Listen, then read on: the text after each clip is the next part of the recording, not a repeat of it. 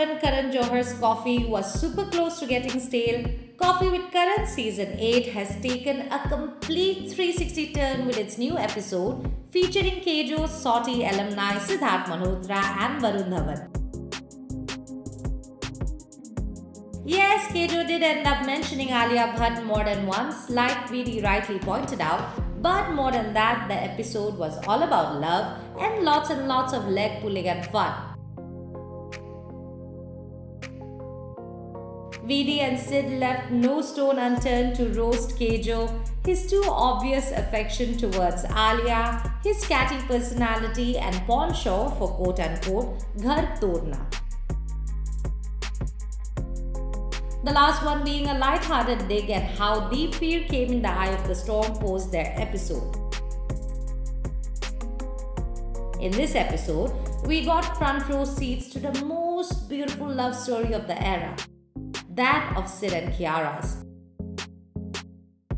Kejo talked about how Sid and Ki had first met at a party after she had just shot for the most controversial orgasm scene from Love Stories, which we'll have you know doesn't offend Sid in the least bit.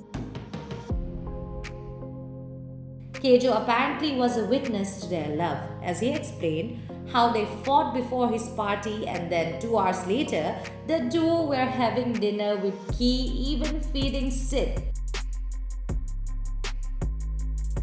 This moment, according to Kejo, was when he knew they will definitely end up getting married. VD said he knew they were damn serious for each other when Kiara could not stop talking about Sid on Jug Jug Jio's sets.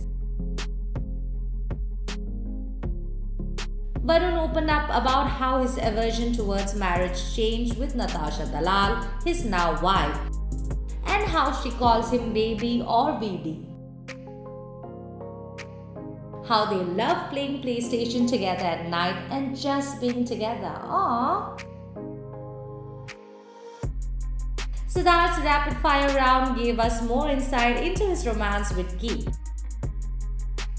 He said he misses secretly meeting her like the way they used to pre-marriage.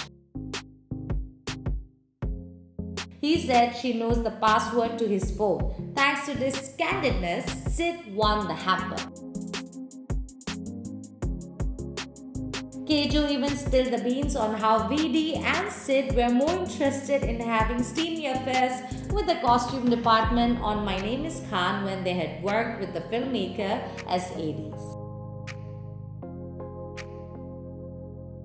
We have to say, this episode featuring a light-hearted trolling of Kejo by his own students kinda redeemed the otherwise boring Season 8 of Coffee.